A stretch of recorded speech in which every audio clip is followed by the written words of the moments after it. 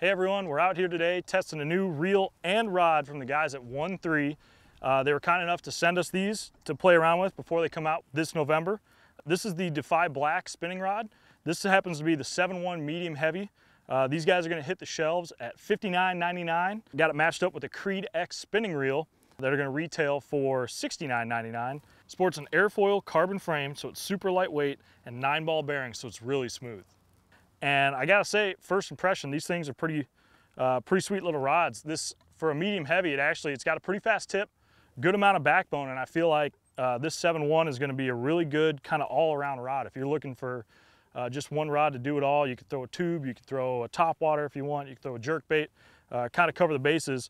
And so far, this Creed X spinning reel, it's got a nice smooth little drag on it, super lightweight. This whole combo fits in your hand beautifully. So we're gonna take it out right now. We're gonna go see if we can't catch a few fish with it. So to put this 1-3 rod and reel through their paces, we're out here chasing some smallmouths. Right on a little hump right now. And I figure since this rod is a 7-1 medium heavy, I'm gonna start throwing a 1/2 ounce tube, snapping that around, see how she handles it, and we'll try a few other things, but we'll see if we can't hook up with a couple and see how it handles.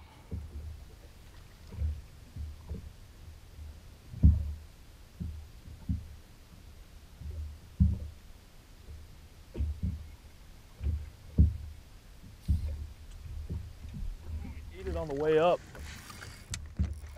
Dude, that was sweet. You see the boil out there? Chased it all the way up. That's a good one too. Oh, stop it. Just come here. Just get over here.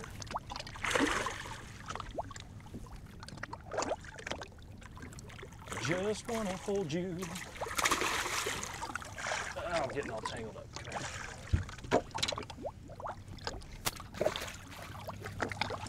Big old thing. Not a bad one, especially for the first one on the new combo. Big old brown one. That was nice. The one thing there. This fish, I've been snapping that tube around, and that one actually ate it up at the boat. I mean, I started reeling in, I was almost under the boat, reeled up. I watched that fish eat it, and the nice thing about this rod and that fast tip I had on it is when I loaded into it, there was enough forgiveness there that I didn't snap that hook right out of its face. And a couple little runs, but that drag was nice, and I'm pretty pumped about first impression of this 1-3 combo. Snapping this tube, it's a pretty big head, it's a 1/2 ounce. And I mean, this rod, that fast tip really helps load that tube up. I mean, I could cast this thing a mile. And I mean, you can kind of tell, like, when I snap it, if you get a rod that's too parabolic, you know, the whole thing will double over. This one, it pretty much just stays. That tip kind of absorbs all of it, which means I have plenty of backbone to set the hook on one or drive the hook home, especially at the very end of a cast. I dig it. Like I said, I mentioned earlier, it was lightweight, which is nice because you can cast this all day long and not get fatigued doing it. Especially, you know, when you're fishing kind of vigorously like this, you don't have to worry about your wrist getting sore or anything. I don't think he's very big, but he wanted the plopper. We just kind of been playing around with, oh yeah, little dude. Been playing around with a bunch of different baits and kind of slicked off here, and we got on this little reef, so tied on a little 90 whopper plopper. Oh yeah.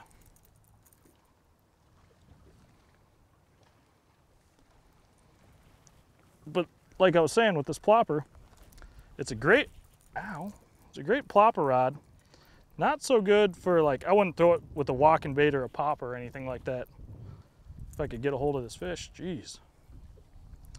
The butt of the rod's just a little too long to walk it, and really, kind of same thing with a popper. I like a little more tip on a rod with a popper, but for something that you're kind of casting and reeling, whether it's a little buzzbait or like this 90 plopper, it loads up great on the rod. I can throw it a mile, and seems to be all right for that. So chalk up another thing that this rod's good at doing.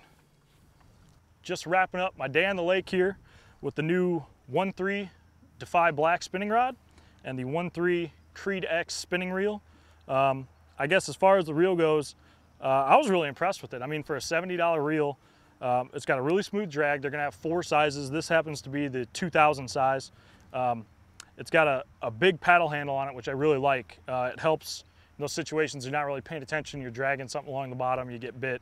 You can find that reel handle real quick, reel down and set the hook.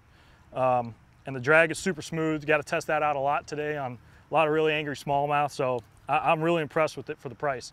Onto the spinning rod, it's a 7.1 medium heavy, and really, I mean, I threw a lot of stuff on it today. I threw a tube, I threw a jerkbait, skipped some docks with it, top water. I mean, I covered the bases, and I really feel like if I was going to use this rod, I'd prefer it for more of a heavy bottom technique, you know, like 1/4 ounce stuff, small swim baits, you know, big jig worm, kind of something like that. If you were looking for a rod that you wanted to use as a drop shot rod, or, you know, throw light shaky heads and stuff on it, I'd probably shy away from this. The tip's just a little stiff for that.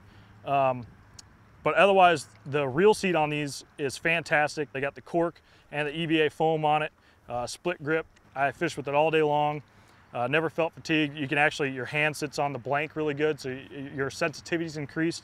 I really dig that. The hook keeper's super cool. And I mean, really, for 130 bucks, if you got 70 for the reel, 60 for the rod, I mean, you really can't beat it.